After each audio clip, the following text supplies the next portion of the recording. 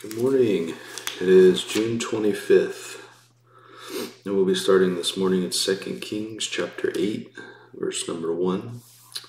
Let's pray. Lord, we thank you this morning for your word. Thank you for this time that you have given us, Lord, that we can set aside just to open your word and see what you have to say to us. I pray that you would speak this morning, Lord, that we would hear from you. And I pray that you would just fill us with your spirit for the day ahead. We pray in Jesus' name. Amen. All right, 2 Kings chapter 8, verse 1.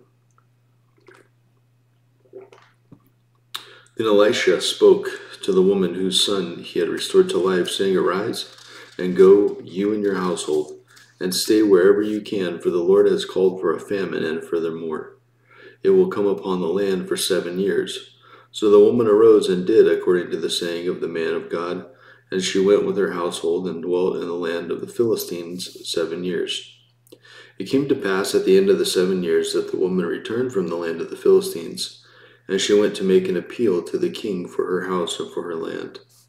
Then the king talked with Gehazi, the servant of the man of God, saying, Tell me, please, all the great things Elisha has done. Now it happened as he was telling the king how he had restored the dead to life, that there was the woman whose son he had restored to life, appealing to the king for her house and for her land.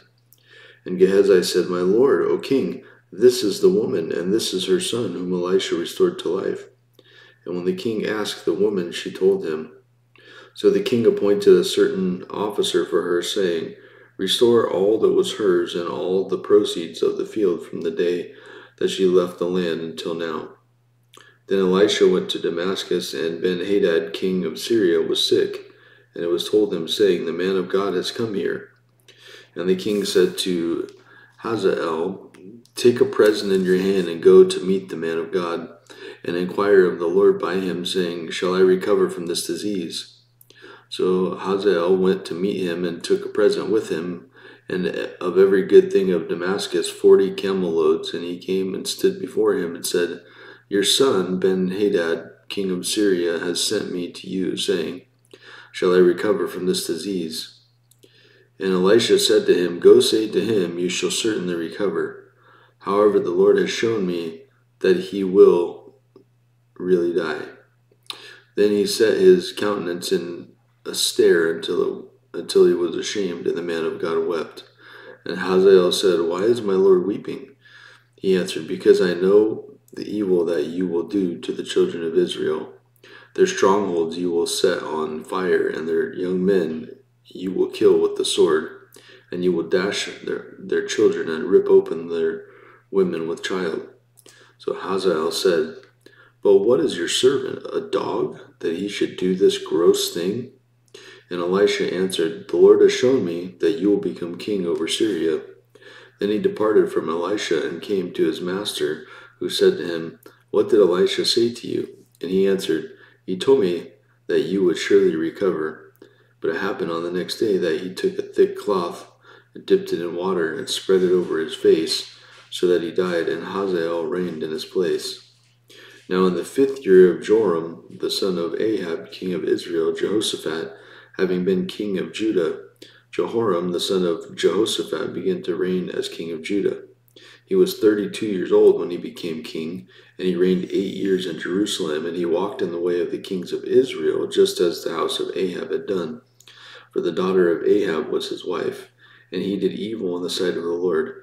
Yet the Lord would not destroy Judah for the sake of his servant David, as he had promised him to give him a lamp and his sons forever. In his days, Edom revolted against Judah's authority and made a king over themselves. So Joram went to Zair, and all his chariots with him. Then he rose by night and attacked the Edomites who surrounded him, and the captains of the chariots, and the troops fled in their tents. Thus Edom has been in revolt against Judah's authority to this day. And Libnah revolted at that time. Now the rest of the acts of Joram and all that he did, are they not written in the book of the Chronicles of the kings of Judah?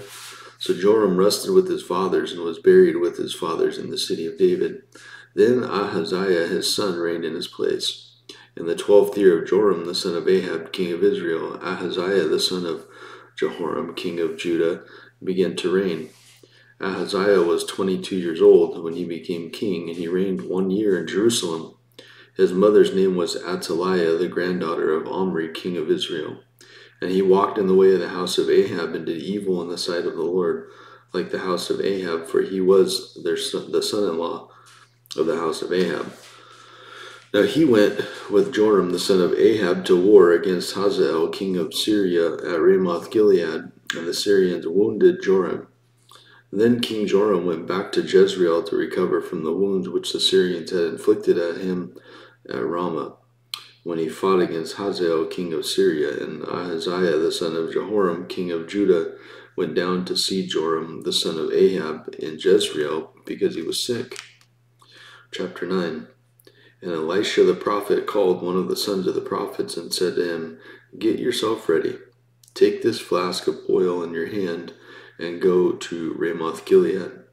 Now when you arrive at the place, look there for Jehu the son of Jehoshaphat the son of Nimshi, and go in and make him rise up from among his associates, and take him to an inner room. Then take the flask of oil and pour it on his head, and say, 'Thus says the Lord, I have anointed you king over Israel.' Then open the door and flee, and do not delay." So the young man, the servant of the prophet, went to Ramoth Gilead, and when he arrived, there was the captains of the army sitting, and he said, "I have a message for you, commander." Jehu said, "For which one of us?" And he said, "For you, commander." Then he arose and went into the house, and he poured the oil on his head and said to him, "Thus says the Lord God of Israel, I have anointed you king over the people of the Lord over Israel. You shall strike down the house of Ahab with your master, that I may avenge the blood of my servant, the prophets, and the blood of all the servants of the Lord at the hand of Jezebel. For the whole house of Ahab shall perish, and I will cut off from Ahab all the males in Israel, both bond and free. So I will make the house of Ahab like the house of Jeroboam the son of Nebat, and like the house of Baasha the son of Ahijah. The dog shall eat Jezebel on the plot of ground at Jezreel, and there shall be none to bury her." And he opened the door and fled. Then Jehu came out to the servants of his master, and one said to him, "Is all well? Why did this madam come to you?" And he said to them, "You know the man and his babble." And they said, "A lie. Tell us now." So he said, "Thus and thus he spoke to me, saying, 'Thus says the Lord, I have anointed you king over Israel.'" Then each man hastened to take his garment and put it under him on the top of the steps, and they blew trumpets, saying, "Jehu is king." Acts chapter 16, verse 16.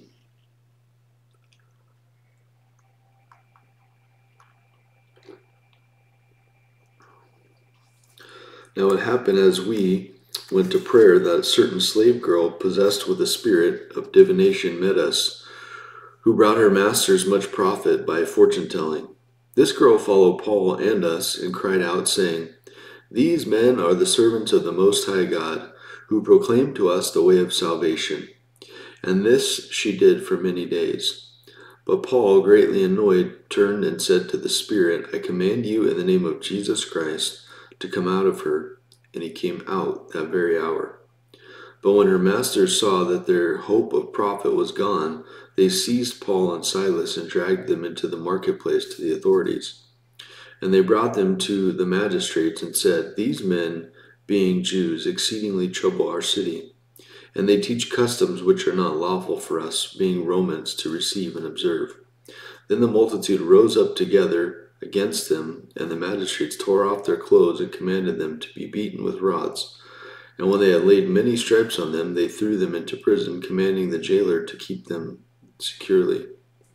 Having received such a charge, he put them into the inner prison and fastened their feet in stocks. But at midnight Paul and Silas were praying and singing hymns to God, and the prisoners were listening to them. Suddenly there was a great earthquake, so the foundations of the prison were shaken. And immediately all the doors opened, and everyone's chains were loosed. And the keeper of the prison, awakening from sleep and seeing the prison doors open, supposing the prisoners had fled, drew the sword and was about to kill himself. But Paul called with a loud voice, saying, "Do yourself no harm, for we are all here." Then he came for a light, ran in, and fell down trembling before Paul and Silas. And he brought them out and said, "Sirs, what must I do to be saved?" So they said, "Believe on the Lord Jesus Christ, and you will be saved, you and your household." Then they spoke the word of the Lord to him and to all who were in his house. And he took them that same hour of the night and washed their stripes, and immediately he and all his family were baptized. Now when he had brought them into the house, he set food before them, and he rejoiced, having believed in God with all his household. And when it was day, the magistrates sent the officers, saying, "Let these men go."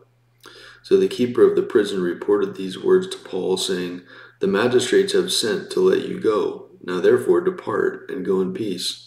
But Paul said to them, "They have beaten us openly, uncondemned Romans, and have thrown us into prison. And now do they put us out secretly? No, indeed. Let them come themselves and get us out." And the officers told these words to the magistrates, and they were afraid when they heard that they were Romans. Then they came and pleaded with them and brought them out and asked them to depart from the city. So they went out of the prison and entered the house of Lydia, and when they had seen the brethren, they encouraged them and departed. Psalm 143, verse 1.